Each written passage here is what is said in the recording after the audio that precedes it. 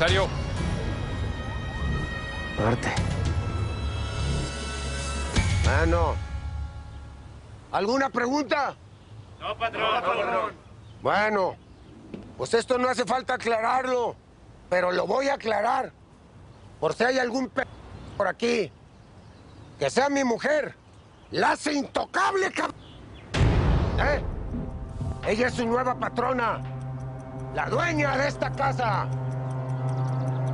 Y aquí Cristina es su hija. Y Cristina es como si fuera mi hija. ¿Entendieron? Sí, patrón. Muy bien. Pues ahora sí. Les voy a dar una noticia. Y se van a sentir como peces en el agua. ¡Nos vamos al puerto, Y ya cuando estemos allá en el puerto, vamos a hacer la fiesta más chingada que hayamos hecho, Vamos a regresar como lo que somos. Unos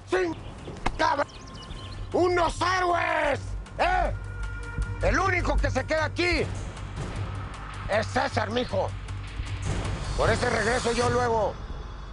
Esto es para que les quede claro que a mí la lealtad es lo que me importa, ¿eh?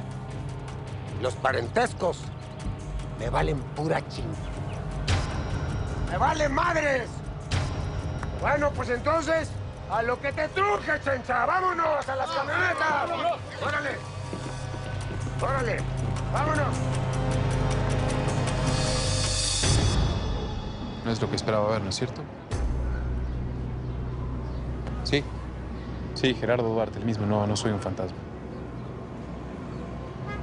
Sé perfectamente lo que estás sintiendo, comisario. Y créame que es una larga historia y yo se la voy a contar.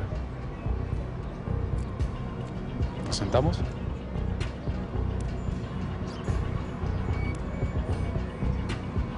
No sé si esté en la posición correcta, Alvarito. No solo está en el lugar correcto, inspector.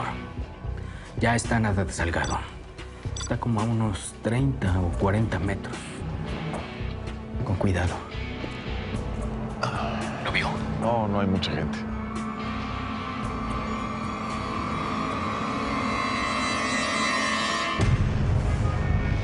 No puede ser. Jefe, ¿está ahí?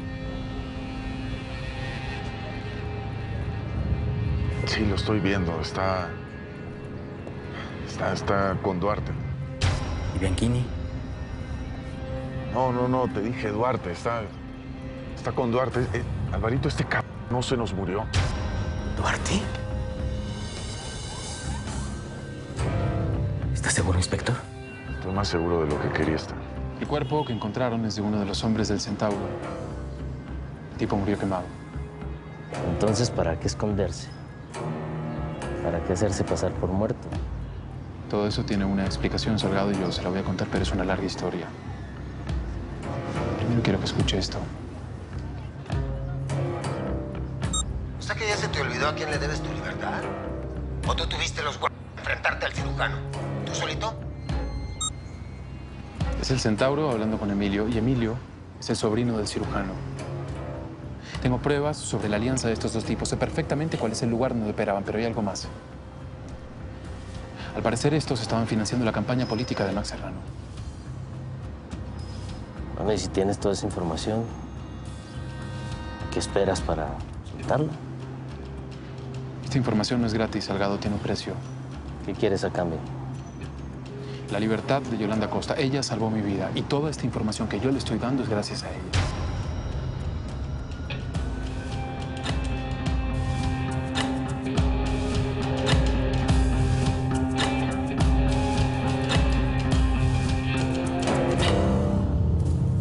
Le dije a Gerardo que cuando llegara la policía nos íbamos a esconder en la bodega. Desde ahí nos podemos defender. ¿Con qué ojos? No tenemos armas. Precisamente ahí las guardan. Pero también tienen a César ahí. ¿Qué hacemos con él? César no me preocupa porque cuando se arme la balacera va a estar amarrado. Lo que me preocupa es que lo tenemos que distraer para entrar por las armas. ¿Y qué vamos a hacer para eso? No lo tienes que distraer. Es la nueva señora, ¿no? Que lo saquen. No, porque no quiero levantar sospechas. Ya sé. Tú y yo entramos, hablamos con él y lo distraemos, mientras Cristina agarra las armas y las municiones. ¿Ok? ¿Y con nosotros qué hacemos? Pues Vicente me dijo que el Centauro le pidió a Jiménez que organizara el traslado de las armas, pero no sabía qué iba a hacer ahorita. Bueno, entonces, ¿qué hacemos?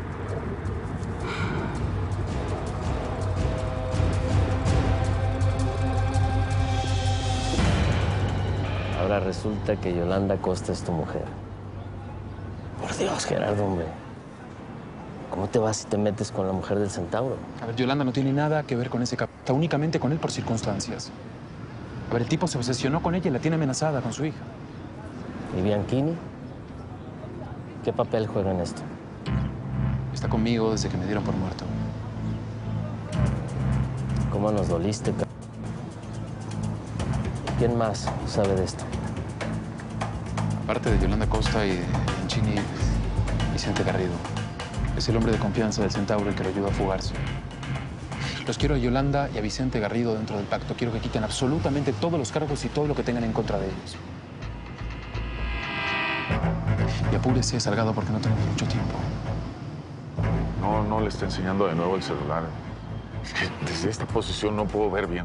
¿Cómo ve a Salgado? Consternado. ¿La Bianchini no lo ve? No está por ninguna parte. La información que tienes vale oro, no lo puedo negar. Aunque habrá que comprobarla. Y va a ser muy difícil demostrar que Yolanda Costa está con el Centauro en contra de su voluntad. No tenemos mucho tiempo, Salgado. O sea, Yolanda no quiso burlar el arresto domiciliario. Aquí la cuestión es darle su salida como si fuera un informante. O sea, ella ayuda a la justicia y la justicia le entrega el perdón. Pues sí, Gerardo, pero tú sabes que esas negociaciones llevan su tiempo. Se nos va a apelar al Centauro. ¿Cómo? En cuestión de horas se va a regresar a su estado y usted y yo sabemos perfectamente que es imposible meternos en esa zona.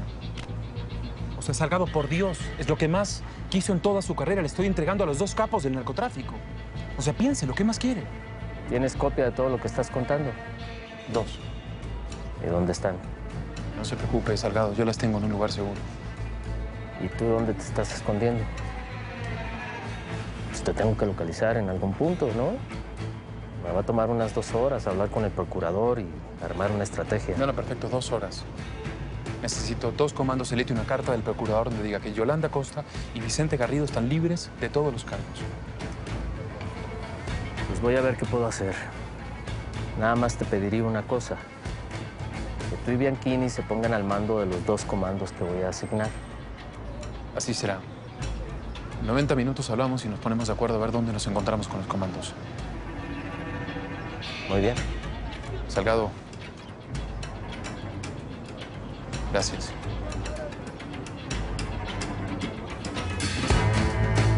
Mira, se están despidiendo ya.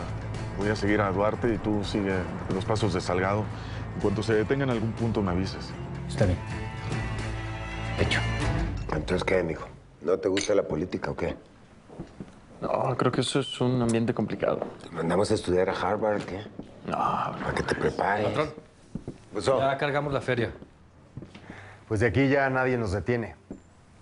Con esto las encuestas de Max se van a ir para arriba, vas a ver. Órale. Serrano para presidente. Pues solo espero que cuando esté allí en la silla presidencial no se olvide de los favores. No te preocupes. No me preocupo. Si tengo mis métodos para recordarle los favores que les he hecho. Gerardo no es alguien que se olvide de quién le inyectó dinero a su campaña. Además, para eso estoy yo, para recordarle. Bueno, pues entonces, hasta luego. luego. Acompáñame. Bueno. Centauro, necesito verte lo más pronto posible. ¿Ahora? No, lo quiero hacer personalmente. Pues con que te jales acá, anda en la zona industrial. Muy bien. Estoy ahí en media hora. ¿Dónde te busco? Aquí estamos, en el barecito, el abandonado. Ahí te veo.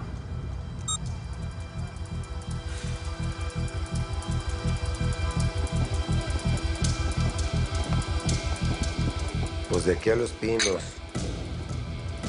Salud por eso. A ver hasta dónde llegamos.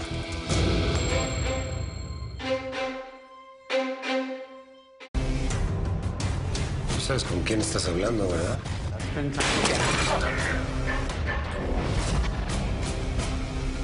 Esa me la quedo yo.